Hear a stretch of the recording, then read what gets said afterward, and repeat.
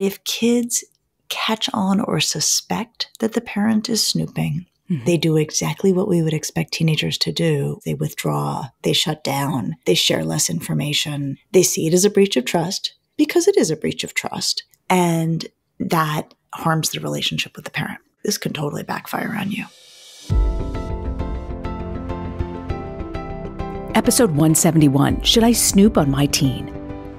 Is there an age where you think roughly children stop telling you things, like they shut down? Yes, it depends for kids, but usually it's around 12, 13. They just become more private. They want to hold their cards much closer to the vest. Why? Because I still want to know everything. I know. I mean, I'm going to be the 82-year-old mom who still wants to know everything from her 45-year-old kid. There's so many reasons. One of them, right, which we've thought through before, is they suddenly want their independence. They're trying to become independent while living under our roofs. And so a big part of how they do it is they become more psychologically independent. They just start keeping things that they used to tell us, they stop telling us. Nothing has really changed, or nothing much may have changed, but we just don't get to have the information in the same old way. And that's when some of us start to snoop. Some parents do. Some parents do.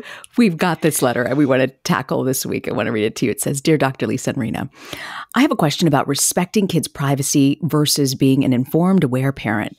A few of my kids keep journals, which is something I've suggested as a way of processing their day, their emotions, etc. I myself have been journaling since college and find it an incredibly helpful way to work through my feelings. In general, I do not believe that it's a good idea to read other people's journals and diaries. However, having teenagers has changed that. Although I try my best to have open communications with my children, as you know, teenagers can push parents away and want nothing to do with talking to them about their concerns, worries, stresses. I try to keep the line of communication open, but also respect when they're not wanting to share with me. I found myself taking a peek at their journals as a way of checking in on their mental health. Is this okay? Is it snooping where I shouldn't be?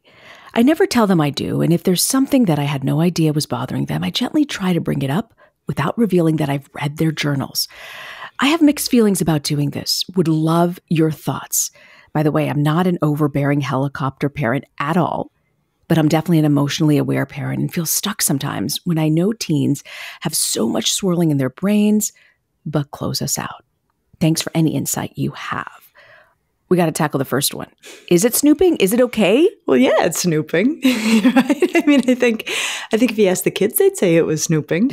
And given that it's their journals, I feel like they get to be the, the decider on what constitutes snooping in this situation. What do you think? Do you think it's snooping? It's definitely snooping, but I guess, is there a valid reason to do it as a parent? And especially, it sounds to me like there's no red flags, right? It's just the parent is kind of curious and wants to make sure they're not missing anything. This is loving, right? There's nothing in this letter that I'm like, whoa, what's the matter with this parent? I mean, I get it. I don't agree with it, right? I can tell you that right now, but I get it. And it is important to acknowledge there are situations, I think, where desperate times call for desperate measures. And if a parent has all sorts of concerns and cannot get their hands around something and is really freaked out and strongly believes that critical information is going to be somewhere in a kid's journal that could be, life or death or major issue, I can picture scenarios where it's worth it to violate the kid's privacy in the name of safety. I'm not saying those scenarios don't exist. This doesn't sound like it to me. So remember we talked about cell phones, and one of the things you said, sometimes it's good to have a contract or rules and lay it down so that everyone is aware. One of them is, I'll be looking at your text messages. I'll be like, don't think it's a violation, just letting you know I'm going to do it. Obviously, you probably don't do that with a diary because you want them. And here it sounds like processing your emotions, a free space, but it's not free. There's no red flags, but you're concerned because they're of the age where they're shutting you out. So is that reason enough to be okay to start snooping? I don't think so. And let's actually think through telling a kid you're going to look at their cell phone versus getting information from a diary.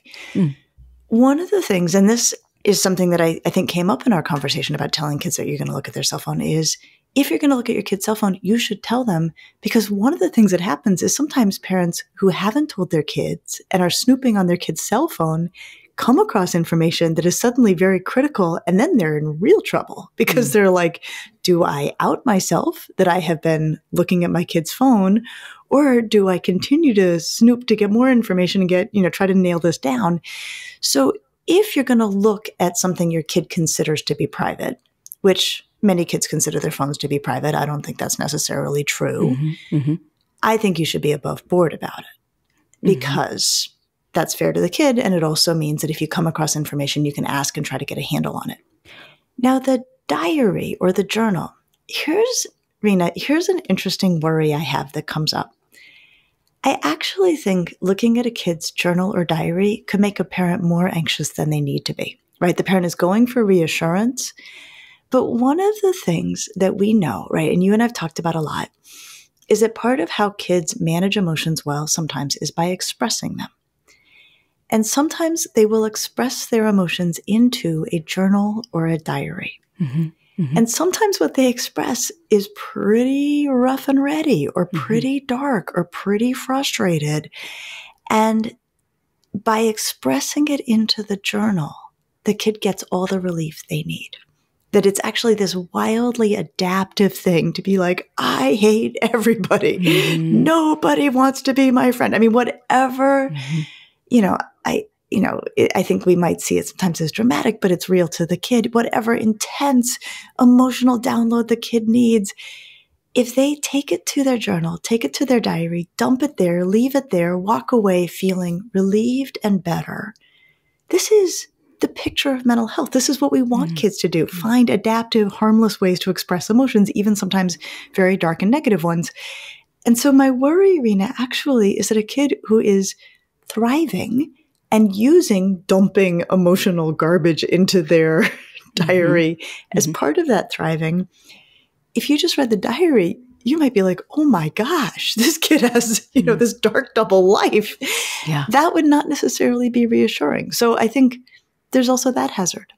So if I hear you correctly, you're saying just because they dump something into their diary, it could be just a way they're processing, a way they're going through. It's getting the stress off. It doesn't necessarily mean they're going to act or do it or be going down that path. It could be really therapeutic the way you as a therapist say, this is great, right? Absolutely. Like it's just, instead of venting to their parent because they don't want the parent to carry the information, they vent to their diary and say all sorts of stuff that they wouldn't say in public and need to get out. So I think I'm not saying, this is how kids always use their journals, but I think you and I know that's often how, people write the letter they're never going to send. I mean, like people are allowed to have places where they say things that are meant just for them. And I could easily see this going down a wrong path. And it's clear the parent does the same. The parent values having a journal and being able to do that. One thing that really surprised me in one of our podcasts was when you got some spicy information about someone else's kid. Do you reveal that spicy information? I was surprised by your advice because you said the most important thing here, obviously for safety of the kid, as long as the kid's fine, it's not going to jeopardize their well-being, is your relationship with your kid. Is it worth sacrificing that? And I'm just wondering as a parent, that my need to know, is that worth sacrificing my trust with my kid? You're so emotional. If that trust is broken, do I get to recover that? But I really just want to peep and I just want to know. So what does the research tell us on this? Okay. Well, so you know how I love the nerds who ask these questions, right? And actually, the studies. This has been studied, right? This question of snooping, looking in kids' private, communications. And there's a few things that we see. So first of all, one really, really clever study actually found, it was a Dutch study, looked at parents who are snooping on their kids and parents who are not snooping on their kids and looked at actual behavior in the teenagers. And interestingly, all the teenagers were acting the same. The kids who were getting snooped on were not misbehaving more or more worrisome than the kids who were not getting snooped on. So you're saying the parents just need to cool it? Well, I'm saying the parent's urge to snoop is probably, based on this one study, not a good measure of how much the kid needs to be supervised by snooping, right? So we know that. I think more important, and something that gets right to the heart of what you're asking about, we also have a study, came out in the Journal of Adolescence, showing that if kids catch on or suspect that the parent is snooping, they do exactly what we would expect teenagers to do, which is they withdraw, they shut down, they share less information. They see it as a breach of trust because it is a breach of trust. And that harms the relationship with the parent. So the summary of that study is like, this can totally backfire on you, right? And I think as careful as this parent thinks she's being in like subtly bringing up the thing I found in the diary, our kids know us cold, right? They know us So inside true. and out, right? Very true. And so I think it's a stretch to imagine that if you do that more than once, maybe not even once, that the kid wouldn't be like, okay. I think a lot of kids are going to know what's going on there. So Lisa, I want to ask you, if you do feel worried, and in this letter we got from this parent, there's no red flags to us that, there's concern. But if you are a parent and you got this feeling that something is up and you think you might get clues from that diary, should you still do it and snoop? I think you should actually take it right to the kid. I think don't even look at the diary, just call them. No, I don't think, it's, it would be a very extreme situation where I say you do an end run around the kid and go right for the diary. But what if I know I'm going to ask and they're just going to stonewall me? Well, I would give it a shot anyway. Ask them. I would give it a shot, and I would think about how to do it in a way that actually sets you up for success, right? So I think you can say to a kid, listen, I can't quite put my finger on it, but something doesn't feel right. I am feeling anxious about you. I'm getting the sense that things are not okay or something's not okay. Am I barking up the wrong tree? And do you find that they respond to that? I think you can give that a shot, right? And again, now, Reena, we're into this intimate relationship between parent and teenager, right? You can see your kid's face. You can see the look on their face. You can see, like you're getting information, even whether the kid opens their mouth or not, right? You're getting some information. And so I think it's important to start with the kid. And if the kid is like, everything's cool, I don't know what you're talking about, like, leave me alone. I think a second pass is, look, is there something that's getting in the way though? I do feel like there's something here. Maybe I'm wrong. If there were something here, is there something that gets in the way of talking with me about it, right? So you can sort of retreat back to that position of, I don't even need to know the thing. I need to know what the barrier would be to talking with me about it if there were a thing, right? If you can have that conversation, you're in a good position. You're moving in the right direction. Now, Reena, let's talk about the scariest thing, right? Like the reason, this is so scary, but I think sometimes when parents feel compelled to snoop, they've heard a headline about suicide or a kid down, that in their community died by suicide. I mean, like, if you want to know what I think gets parents to do this, I think they are like, I am scared for my kid's safety. I don't have anything to go on. I need to go check. Here's what I will tell you. Even here, even around questions like suicide, and actually especially around questions like suicide, our guidance is you ask the kid directly. You ask them straight up. And what I think is important is to have some hook to hang it on. I mean, I think it's actually not okay to randomly ask kids out of the blue if they're suicidal. Like, I think that makes them more weirded out than anything else. But if a parent is like, my kid does not seem like themselves, or they've been in their room for 2 days, or they were super upset about that thing, and I'm anxious about their safety, we have total consensus in the field, Reena, that the best thing to do is to say, because of, right? And then you fill in the blank about because you've been in your room for 2 days or whatever. I need to ask you a question. Have you had any thoughts of harming yourself or ending your life? So you just ask them straight up. You just ask. Okay. Now here is why we are reluctant to do it, and I get it. Parents are afraid they're going to give the kid the idea that the kid wasn't upset, but if I bring up suicide, now they're thinking about suicide, so I'm not doing that, right? That's the worry parents have. Here's what's really important. We have research showing, first of all, teenagers know what suicide is, right? They know. And more important, we have research showing that if a kid is thinking about it, they're glad you asked. Really? Because this is hard. It is just a difficult conversation to have. One, I feel like I'm going to be shut down, so why am I doing this? Two, like you said, I'm putting the thought in their head that they might not have already had.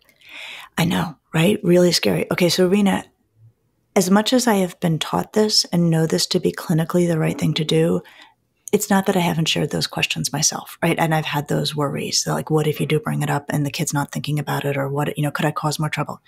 Okay, so I had this thing happen that was one of the most moving things I've had happen in a really long time, which was a few months ago. I was presenting to a school on Zoom, to a community of parents on Zoom. And I shared the advice I just shared with you, right? That if you're worried about your kid, just straight up ask. In the chat privately, a dad messaged me and he said, I was that teenager and it would have meant so much to me if somebody had asked, because that would have told me that they could see how much pain I was in. Mm. And so any questions I had about this guidance, that incredibly generous man sharing his story, set those to the side. And I think it brings us right back to where we are with this question of snooping. If you think something's wrong, it is a gift to give your kid to say, I can see that you are in pain about something. Acknowledging it. What's up? How can I help? And think about what that guy shared with me about what it would have meant to be seen in that way. It's that perspective that makes me aware that the fears I have, it's totally different.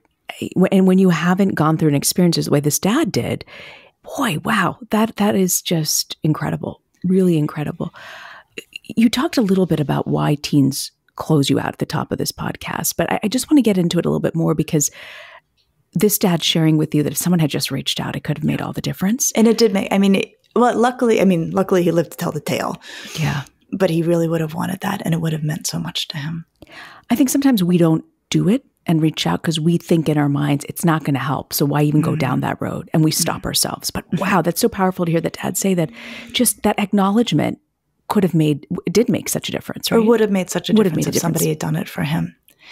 But like you say, Reena, kids get private, right? And they make us anxious because they're teenagers. Yeah. They have access to all sorts of risks. They have access to all sorts of new possibilities. The other thing I would say, so we have anxious parent, right? Anxious parent sitting there worried about their kid. Options for what to do. One, go look in the diary. Could backfire, could make you unnecessarily nervous. So let's set that one to the side. Two, ask the kid directly. Things don't seem right. Are you okay? I get the sense that you're in some kind of pain. I don't know what's going on. Am I missing something? Yeah. A third option that's halfway, that's just a good one for folks to have. Check in with other adults who know your kid, right? Whether it's who? A wonderful teacher at school, or a coach, or, if there's some family member that they're close with, and just say, I've just got this feeling, or something doesn't seem right. Are you seeing things? Do schools have a ton of information about students. They see them all day. They see them in all settings. They can measure them against other kids their age. I think there's a half step where you can say, look, I don't let them know I called. I just have to sort of feel this out a little bit. And, I would use it judiciously. I don't really like going around kids in this way, but it's certainly, I'd prefer that to a diary peek. Yeah. And if a parent doesn't feel ready to raise it with their kid, that's an option to consider. Is there research on parents who snoop and just how it affects the relationship and the kids? What do we know? What more do we know in your research bag? I'm so curious about this topic. Yeah. I think that the key finding is the one that it can backfire. It can actually put you at more of a distance from your kid. And I'll tell you a story clinically, Reena, that really captured this. And I saw it happen. I actually wrote about this in Untangled because it was such a lesson for me when I was a young clinician. There was a 12-year-old girl I was caring for who, at 12, as they do, started to close her bedroom door, right? And to do, I'm almost 100% sure, all the exact same stuff she used to do with the door wide open. This really freaked out her dad. He was like, she must be up to something. She must be up to something. Why else would she close the door?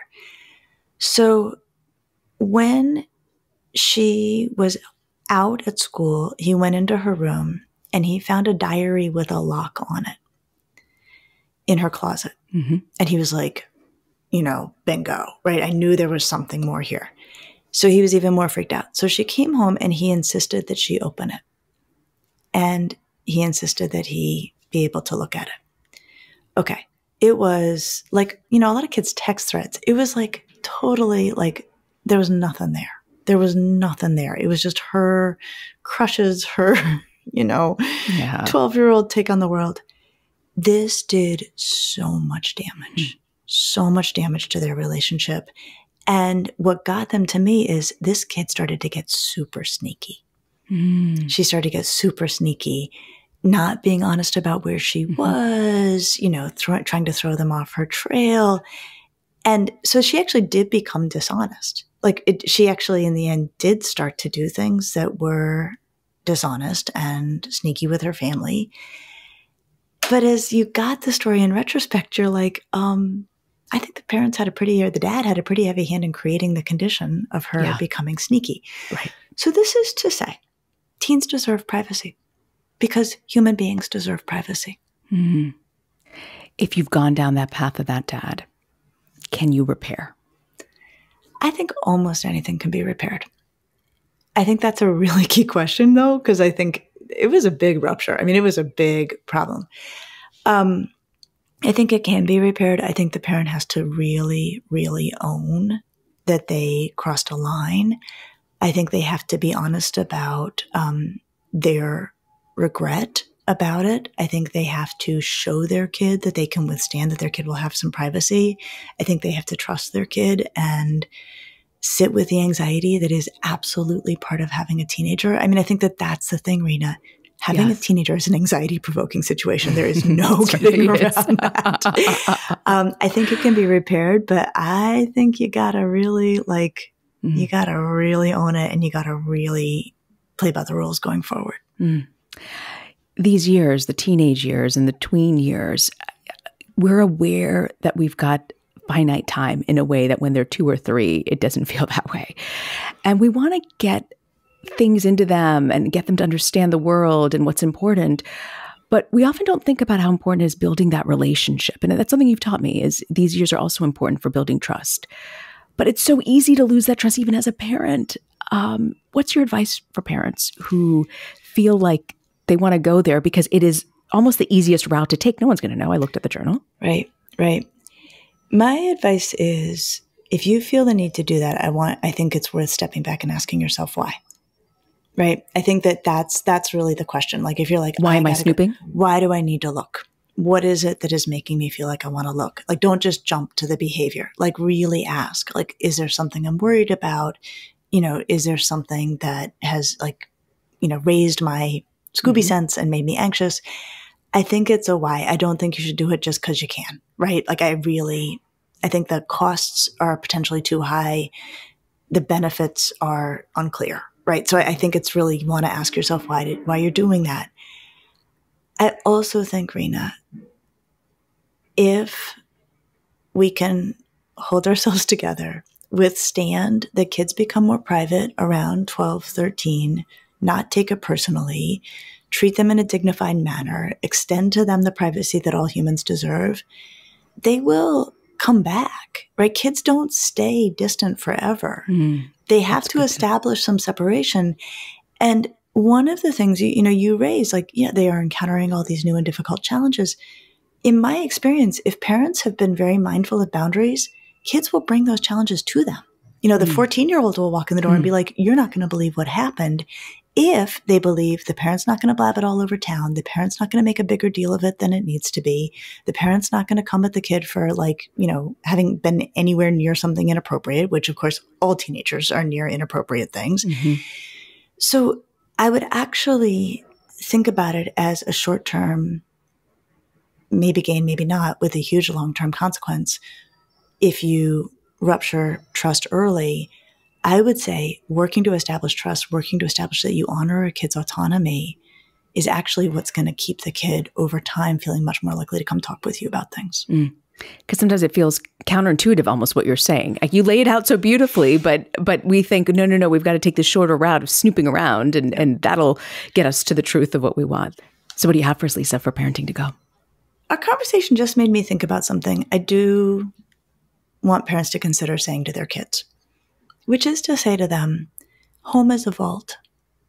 If you want to come home and share things that happened during the day, we're not going to spread it around. We're not going to tell other people. If there's a safety concern about someone, we'll deal with that and we'll work with you to deal with that. We won't make an end run around you. But if you need to come home and just share some weird thing that happened, something you saw online that was disturbing to you, something like, this is a place where we'll treat it as your private information and we won't share it around. And if we do, we'll do, it with your full awareness and only under extreme conditions. This is a great gift to give to kids because they do see and hear a lot and their days are long and their classmates can bug up sometimes. And to be able to use home as a vault and then honor that, right? If you say it, you got to do it. That's the kind of thing that I think can also help keep the lines of communication open. Home is a vault. Never thought about telling them so they know. I just think instinctively they should know that, but it's important to have They need to that hear conversation. it. They need to hear it. I'll see you next week. I'll see you next week.